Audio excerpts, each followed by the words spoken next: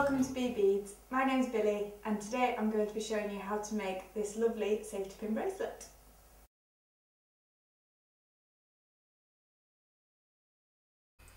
So to start, open your safety pin, and what you want to do is thread your seed beads onto the open side of the safety pin. You want to fill it until you've got about 2 millimeters exposed at the top. This way it will close back nice and securely.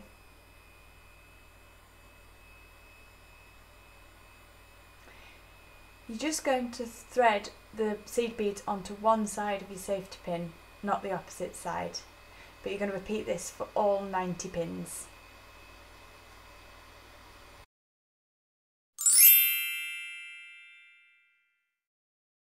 So now we have 3 even piles of our safety pins, and we also have our elastic. But firstly, I would like you to take the flat nose pliers, as we're going to squeeze the eye of the safety pins to ensure that they don't open once we've threaded our safety pin bracelet. So on the top of each safety pin, you're just going to squeeze the eye together. This will stop them popping back open. Repeat this on all 90 pins.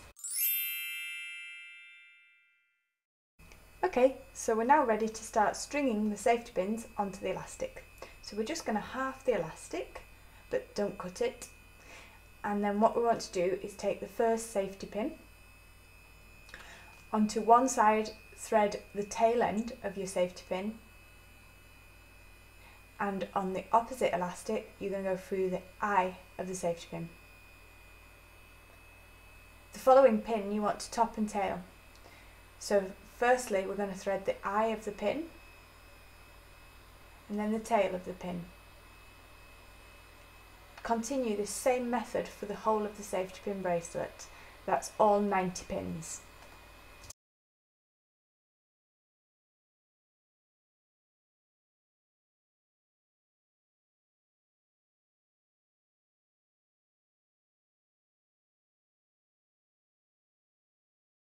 So now you will have all your pins threaded onto the elastic, and they should all be topping and tailing each other all the way along. I'm just going to thread the last 3 safety pins before showing you how to knot the safety pin bracelet.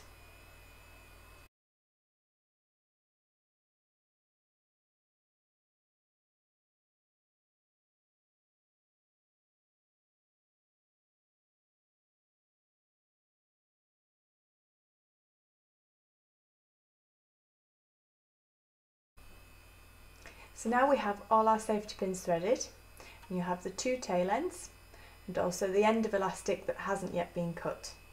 So we're just going to flip that round, and then with our scissors we're just going to cut through this elastic before tying our knot. Bring the 2 top threads that run parallel to each other and tie a loose knot. This will stop the safety pins from falling off whilst we secure the bottom row. We're going to tighten this one afterwards.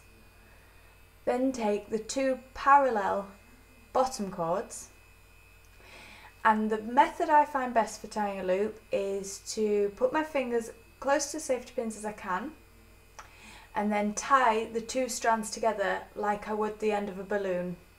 So looping them around my fingers and then pulling the tail ends through that loop.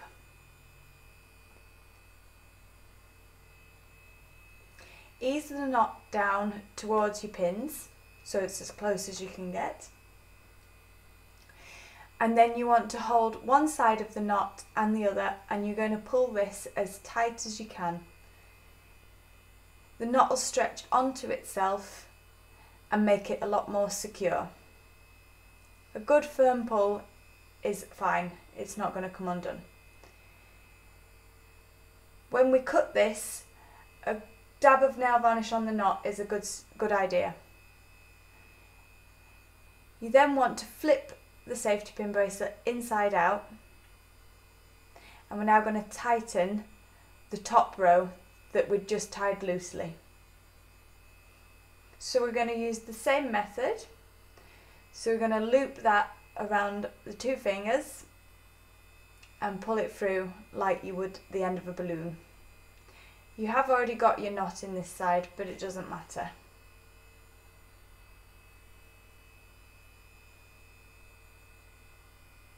So just pull that through nice and tight,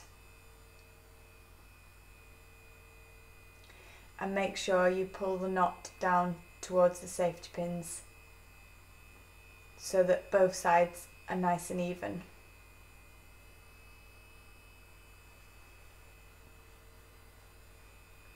You then want to just use your scissors to take the excess elastic off both sides.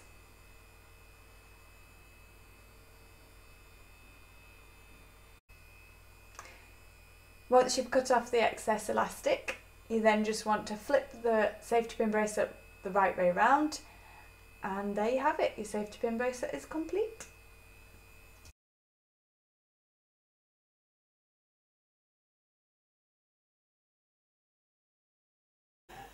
Thank you for watching, and we'll be here again next month with our next project. Look forward to seeing you then. Thank you, bye!